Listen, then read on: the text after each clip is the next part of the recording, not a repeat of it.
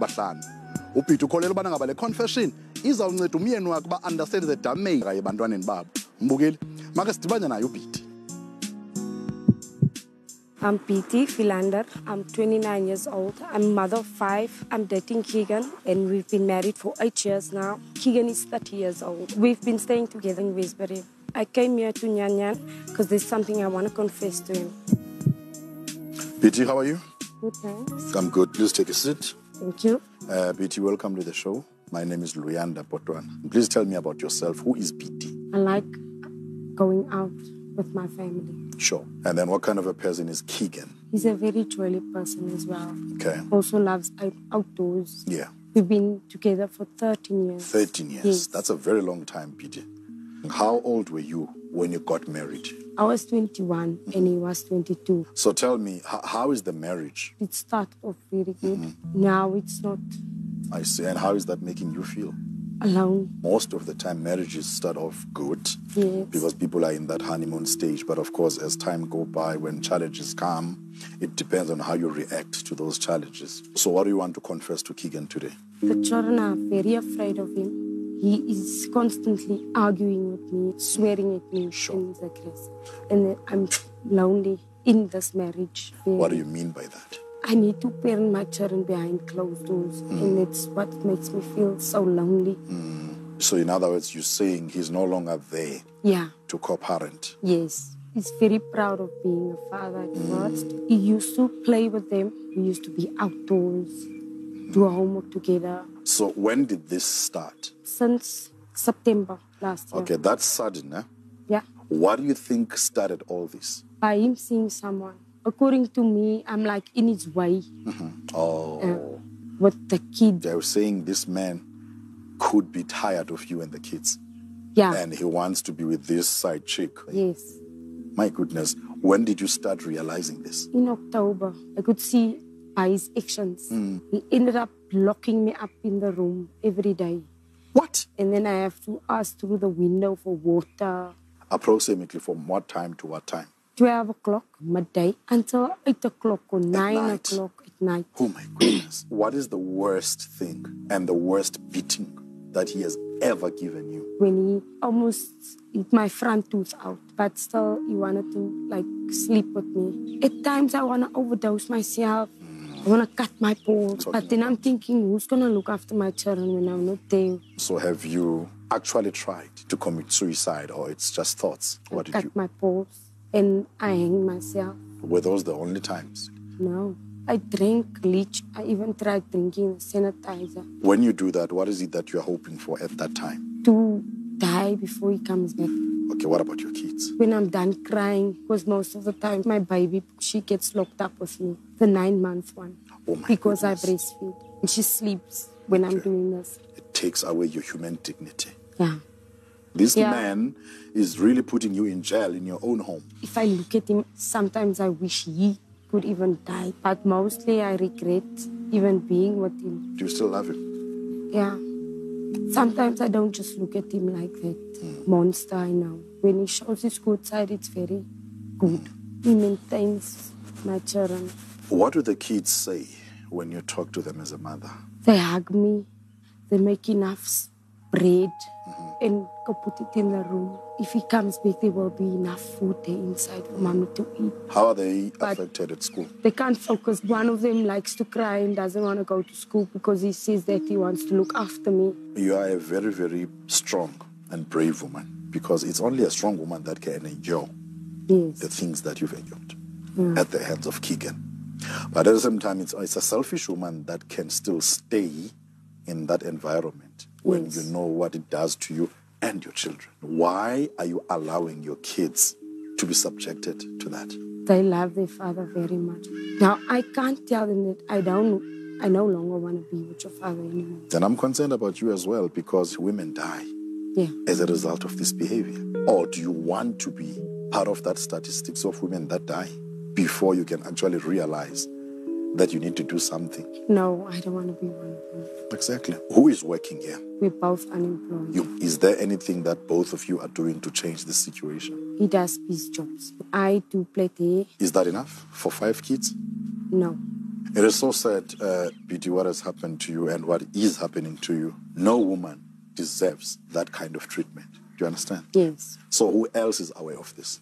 My mother's passed on, so I got two sisters that stay with us. They encouraged me to leave him. His mother and his sister is not happy with what he's doing. Everything that has happened to you has damaged you internally. Yes. Has damaged you mentally and emotionally. And I hope that counseling sessions that we are going to take you to is going to deal with that. What do you want to achieve by coming here? A peaceful life. Yeah. I really understand what you're saying. Let's be clear why you are calling Keegan here. Okay. BT, you are calling Keegan to Nyan Nyan to confess to him that your kids are afraid of him. Yes. And because of that, you feel alone and lonely. Yes. Yet you are married. The second thing you want to address is not trying hard, because you can't support 7 people in the house with piece jobs. Yeah. And it doesn't respect you anymore. Yeah. These are the things that you want to tell Keegan. Yeah. We're going to call Keegan, your husband of 8 years, father of your 5 kids. We're going to give you a chance to talk to him.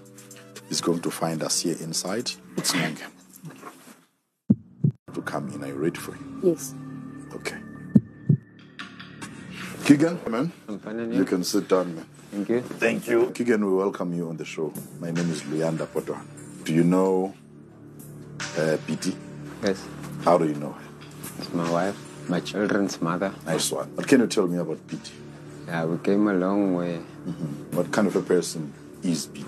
She's a nice person, not a woman of many words. And I see that you are lighting up. You are smiling when you're talking about it. I love her with all my heart. What can you tell me about the marriage? I'm a very aggressive guy. I get angry for anything. I like to lift my hands up. BT, please look at him and tell him why he is here. The reason why I called you on the show is to let you know that the kids are very afraid of you. And I feel lonely even if I'm married too. At times the children ask me some questions and then I can't answer them. Then I need you to answer them.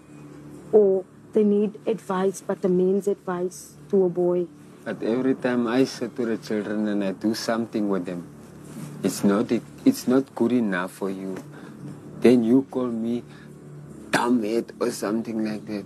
I do that because then maybe you, when you're drunk, and then you don't answer the way you're supposed to be answering. What do you think is the reason for your kids to be afraid of you? Because I'm always fighting in front of them. I swear a lot. Sometimes I will lift my hands up. How long have you been doing this?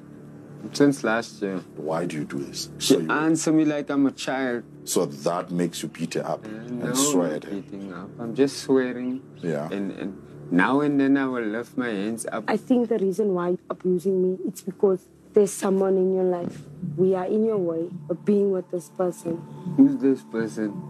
I don't know. Remember, someone came there and complained about you and asked me to help them. And then I told you, and then you denied it. No, I never denied it. I told you, come with me, let's go to that people. So you refuse to go with me. She's the one cheating. Are you cheating on Keegan? Now, Talk the truth, Vicky. when do I get the chance to cheat when I'm locked up? You're not locked up. You gave me that to lock you up in the room. And I let the other kid in the room. Is that true? I do that, yeah, because then he's so angry, and then I tell him to lock me up to calm his anger. Are you saying to me you ask him to do that in protection of yourself? Yes. Is that what you're saying? Yes. No, it's not true. What do you think then is the reason for her to ask you to lock her up? Protect herself. Then you agree with her then? But I'm not a dangerous person. Do you not see anything wrong when your own wife is asking you to lock her up because she's afraid of you? I do. I want to stop it, but she's not giving me a bone to chew on. Okay, so how long do you lock her up? Let's say in a day. I don't, not long. How long does he lock you up? Tell him. Maybe from 12 Up to until 9, plus minus. 9 at night? At night, yeah. No, when the children will tell you, I wish I was a witness. A lot of times when I was locked up in the room, then I had to ask for water through the window There's no neighbors giving her water through How do you know windows. that? You are not I there know when it that. happens. I am the one that put a 2-liter bottle in the room for them. My goodness, why are you treating this woman as your prisoner? When you do that, you do it in front of the kids. Would they still walk out with me if I do something like that in front of them? She said they don't do that anymore. They are afraid of you. Sometimes you tell them that I am not their father, I'm a useless person and all that nonsense. This woman even stabbed me once. Yes. She scratched me up. He gets angry and he's stronger than me. Then when he wants to attack me, then I stab him. I like to, when she's here, then I make so, then she makes so, then she start fighting, you see, and then I'm just making a joke with her. Huh? That is how you joke with your wife? I make so, then I run away. Yeah, I make jokes like that. No. A wife that you beat up, when you're making a joke like this, you expect her to just take that joke. I don't think you value the fact that this woman wants your marriage to work. Keegan, another thing that she said outside, which is something we don't take lightly as this show, is that sometimes you force yourself on her. No, not by force. He forces himself. Then what do you do? I say, no, stop it, I'm sleeping, can I please sleep? And then why didn't you wake up and go down to the police station and open a case? That's actually a very good question. Why didn't you? Because it's my husband. They won't believe that your husband will rape you. You can't assume what police will think. If you feel violated, your duty is to go and open a case. No means no, sir. If you go do anything beyond that, then that's rape. So where do you stay? We live by the late mother of them. Is that, according to you, the other reason why do you think she disrespects you? Living with the in-laws, yes.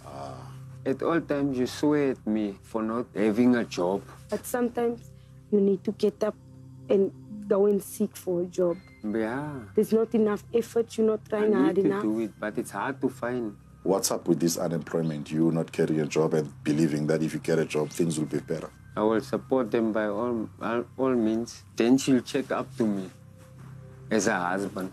My brother, thank you for being honest. Now I understand what is going on. Basically here, because you are not working, you feel like this woman is not respecting you.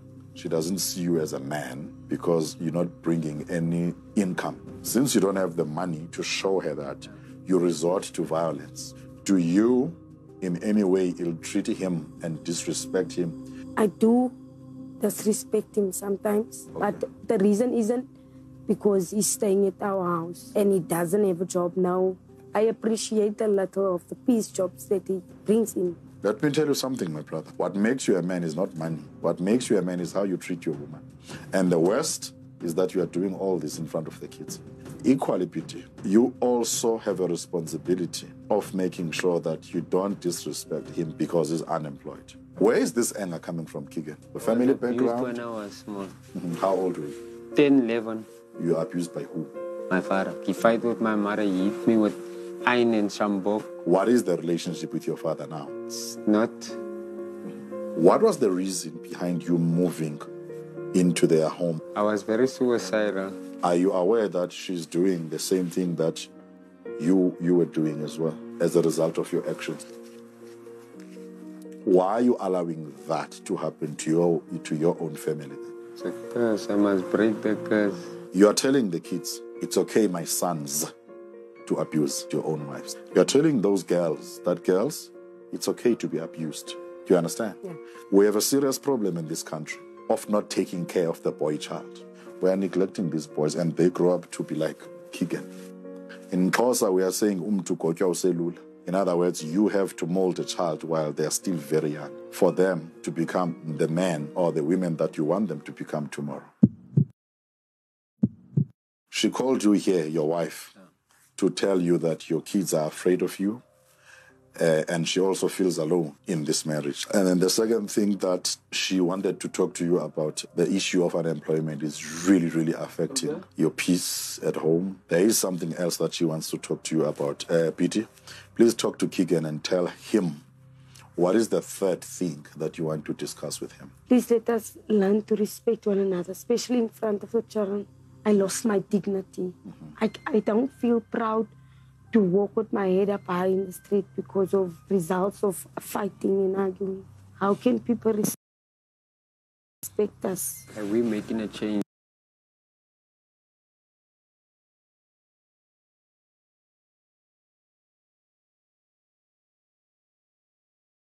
Spoken. I have a few questions, and I'll start with you, Keegan. The first time you saw your wife, what is it that attracted you to her? The smiles, Okay. the softness, kind person, lovingly. Yeah. Beauty, what attracted you to your husband, Keegan, the first time you saw him? The handsome, humble, helpful. If you guys continue with this marriage, Keegan, what are the things that you would like her to change? You need to change your attitude and become the person that you were before when I met you. I would like you to stop talking loud and speak humbly. No fighting. Don't lock me in anymore. Now that you heard what she called you here for, what is it that is going to happen now? Are you staying in this marriage? I'm staying. I hope that everything that you promised her, you are going to do it for your family. She told me that there's someone that she talks to when she's frustrated. But I want her to tell you what that person says she must do. That person told me that I should leave you. How is that making you feel? Like a monster. Exactly. More reasons why you have to change that. Right, why now? I hope that there will be improvement. We must work on what we said we are on. What I asked you, I will work on what you asked me for. And so that there could be improvement. We're going to take you to an expert that is going to talk to you, hoping that after all that is going to happen there, you guys are going to become better partners to each other and better parents to your kids. Thank you for coming to the show. You can go well. Thank you. I will say to my wife, I love her, I appreciate her, and I will respect her. Umnqwazi ke for taking the first step ubana ngaba ni attend i-counseling session futhi sikholela ubana ngaba izinto zizawunihambela kakuhle ukusuka ngoku sinenqonelela impumeleleko. Mbukeli, that is all we have for you today. Khumbula ke siyafumaneka kumakhasi ezonxibelelwano. I-handle yethu ku-Facebook ithi Nyan Nyan on SABC1, ku-Twitter ithi @realnyanyan. Mbukeli, khumbula, take care of the truth before it takes care of you. Ndinithanda, Nyan Nyan.